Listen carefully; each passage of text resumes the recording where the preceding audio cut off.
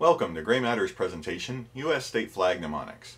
This particular presentation is part of a series, which together teach methods to remember the flags of all 50 U.S. states, plus Washington, D.C. I've tried to create mnemonics that use as little detail as possible from each flag to help you identify them quickly. On many state flags, the name of the state is included. In these cases, I'll hide the name of the state until I finish describing the mnemonic. In this video, we're going to focus on state flags with shields. Our first state flag has two characters with colorful capes and costumes, and a banner that says Excelsior. Now, characters with colorful capes and costumes make me think of Marvel Comics, where Stan the Man Lee's favorite phrase is Excelsior. Marvel Comics is based in New York, just like many of its own superheroes, such as Spider-Man and the Fantastic Four, so it shouldn't be too hard to think of this as the New York flag. On this state flag, we have grapevines growing around what could be arbors or trellises. To properly maintain grapevines on a trellis, you have to do two main things over and over again: connect and cut, connect and cut, connect and cut.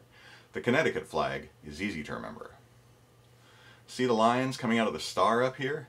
It almost looks like a lion's mane. Imagine there's a lion up there and he's hungering for a taste of moose.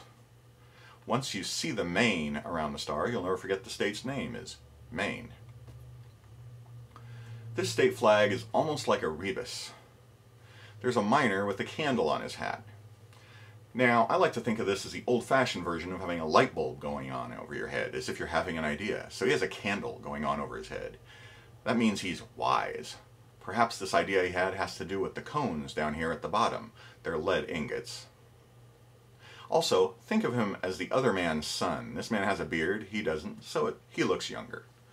Think of this as wise, cones, sun. This is the flag for Wisconsin.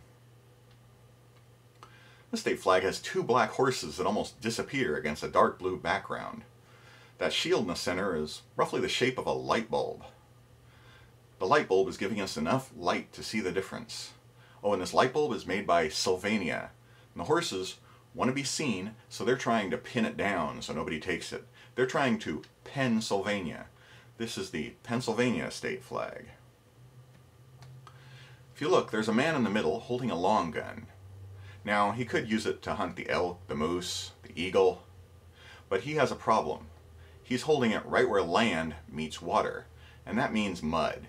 Imagine his gun is stuck in the mud. It's no longer a dry gun, it's a mushy gun. This is the flag of Michigan. Our final flag has a lot of stuff that appears to be furry. The pine branches on the outside, the pine tree, the wheat.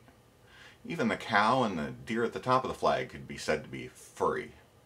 The only thing that doesn't look furry in this flag is the mountains. So you can think of this as the Fur Mount flag.